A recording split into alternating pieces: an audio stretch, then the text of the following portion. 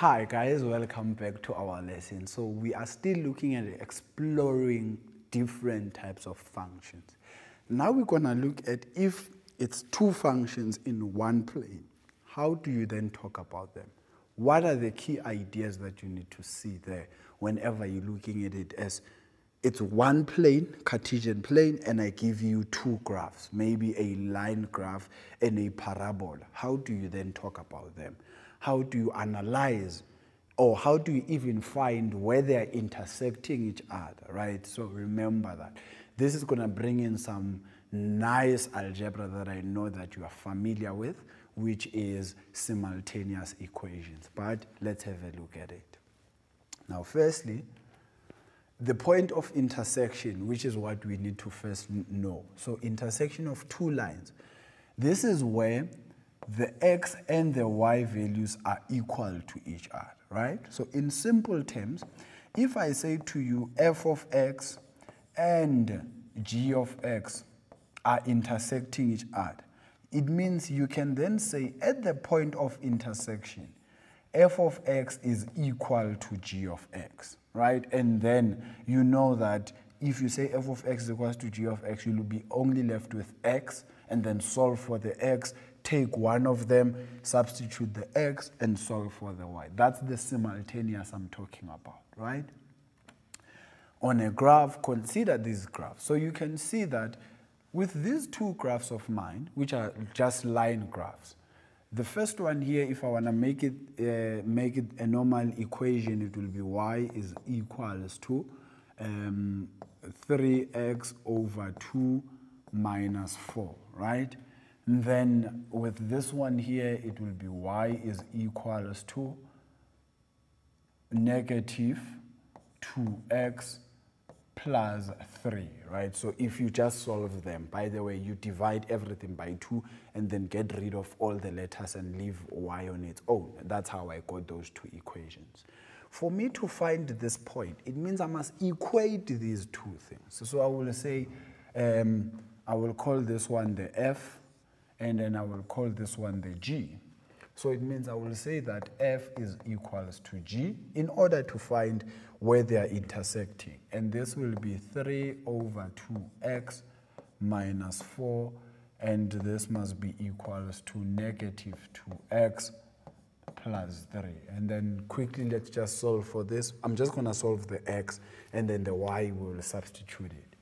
If I solve the x, it will be 3 over 2x plus 2x is equals to 3 plus 4, right? So I took the x to the left-hand side, the constants to the right-hand side.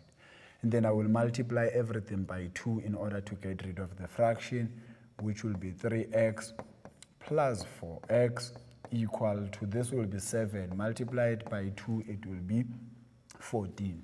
So this will be 7x equals to 14. Then my x will be equals to 2. Let's just go verify. We use a different color so you can see the point of intersection is actually at x equal to 2. How did I get the y? It will be, you use any of the equations you want. So let's maybe take g because it's easier since it doesn't have a fraction. It will be y is equals to minus 2 into 2 plus 3. So minus 2 by 2 is negative 4, plus 3 will be negative 1. So you can see negative 1 is there. So that's how you then find this, right? So what do? Equate them and then solve simultaneously. So as I said, the point of intersection of these two graphs will be at 2 and minus 1 as I showed you the working out.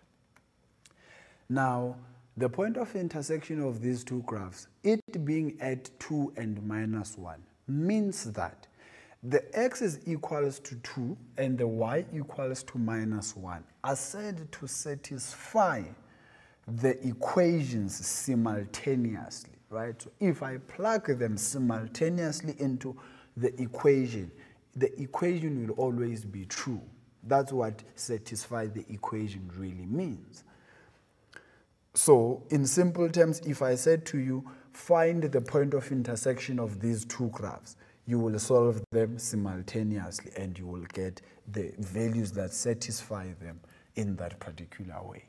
And then a linear and a quadratic system now, if I combine a linear graph and a quadratic graph, these can be represented by a line and a parabola in the xy plane, right, in the Cartesian plane. And then each intersection of this, right, which is the line and the parabola, represents the solution to the system. Solution in what sense? Where the graphs are intersecting one another.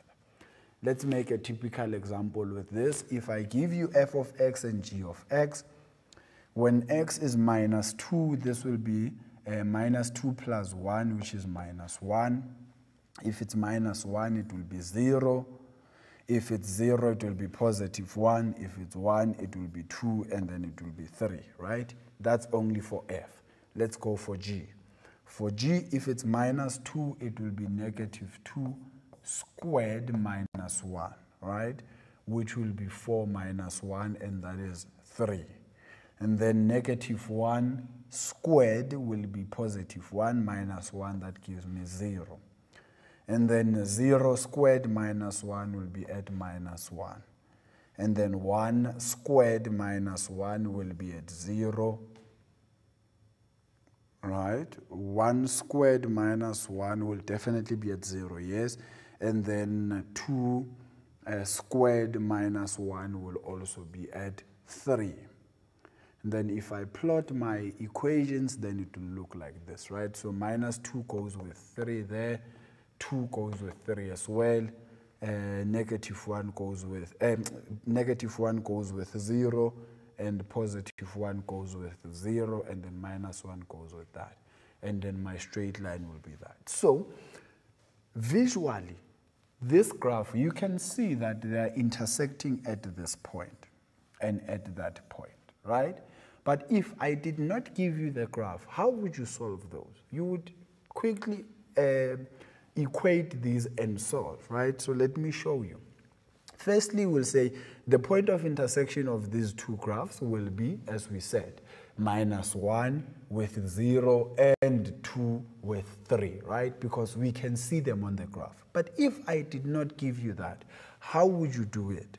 So you would quickly say f is equals to g, remember that.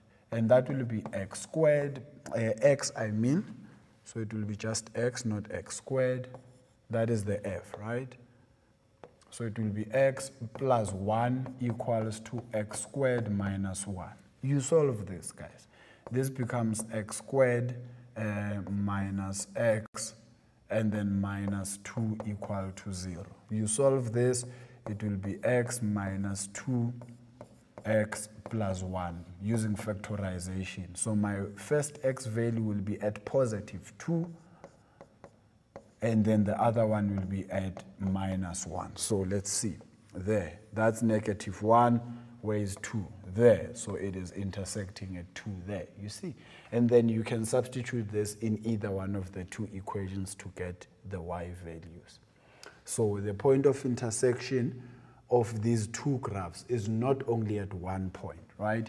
It will be at minus 1 with 0, and it will be at 2 with 3, right? So you please need to know that. How do I find the point of intersection again? You equate the two equations. Equate the equations, right? So please just note that.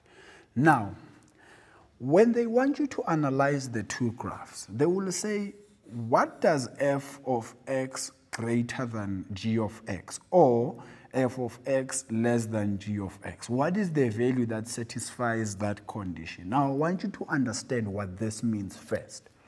It simply means that f is above g. That's all. With this one, it means f is below g, right? So we go to the graph. Let me just change my color so I can highlight for you. Where it is above, I will start with the point of intersection. There's the point of intersection, right? I want where f is above. And remember, the f was the straight line. So where it is above, if you look at this region here, the G is above, the F is below. So it does not satisfy that. But here, the F is above, the G is below.